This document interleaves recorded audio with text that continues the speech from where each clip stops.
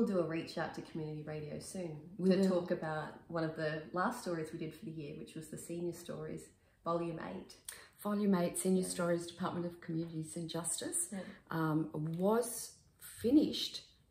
It was like one of those screaming, you know, sliding to last base right at the last minute. And everything was done. 120 stories. Made the deadline.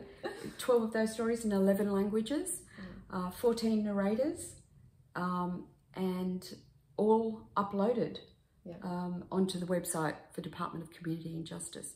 And I would like to talk about that little journey because I know when we first started talking with, you know, the project manager at DCJ, they really wanted this year for the book to go up on Audible, for instance, and other platforms, so that it could be easily accessible. It's not easy to access stories and audio off a person's off a company's website. I think they were receiving just a little bit of, you know, can we make this available more widely? And we came across some interesting problems, didn't we? Yeah, well, you know, when you face a bureaucracy with the rules of a very large institution like Audible,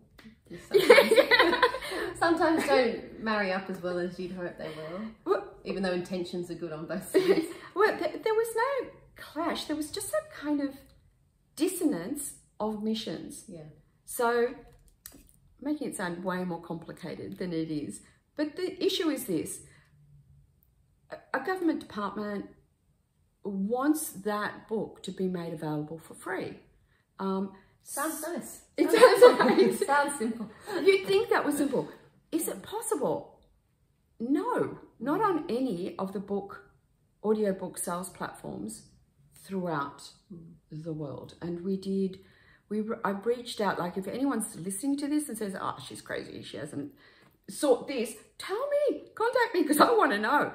We did as much research as possible. No sales platform will upload a book onto their vehicle for free. And I can understand that. If you've ever had an Audible book, that is a very sophisticated piece of machinery. And it makes it very easy to navigate an audiobook. So that makes it hard for them to sell a book for free, because all they're uploading it for, they don't charge for the upload, they charge royalties. So if there's no price, there's no royalty. So then they have to offer it for free, their services for free. And I would imagine that would be a door they don't want to open. It's just doesn't fit into their model at all. So we're left with that quandary. Yeah, I wonder if in the future there'll be an option to just pay them a one-off establishment fee for free books. That would be amazing, because I think there are organisations and people who don't want to make money out of their book. It's more important that the book is disseminated and you know, reaches people that they want to reach. And there are all sorts of reasons for that. It could be family history, for instance. Yeah. And you want, you know, what if you were the MacArthur family here in Australia? You'd have hundreds and thousands of people around the world, you know, who would be interested and who are part of that family clan. And, you know, having the book just available, a history book of the family would be great. And government departments, you know, they have the mission of, for instance, with Senior Stories, preserving elders' stories, giving them a space to be able to express things about the Australian community. Yeah, a platform when otherwise often, you know, a voice might be silenced or pushed to the side for, you know, emerging voices. It's a beautiful project, and it's now Volume 8. It's its 8th year, the 3rd time that it was audiobooked, the 3rd time I've managed that audiobook. And I was really hoping this year we'd be able to disseminate it more widely.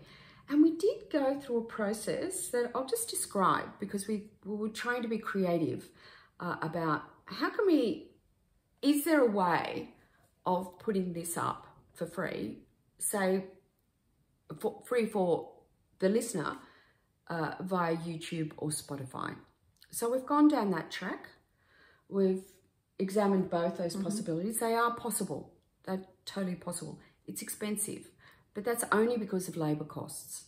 So if a government department, for instance, has got a communications manager, it does need to have its own specific website, you know, for the audiobook itself. So there are a few startup costs, and then there's the kind of labour costs of uploading each chapter as if it's an episode. And so that's a really elegant way of creating a book using those channels. However, it does then cost a hell of a lot more. So, yeah, it was an interesting process to go through.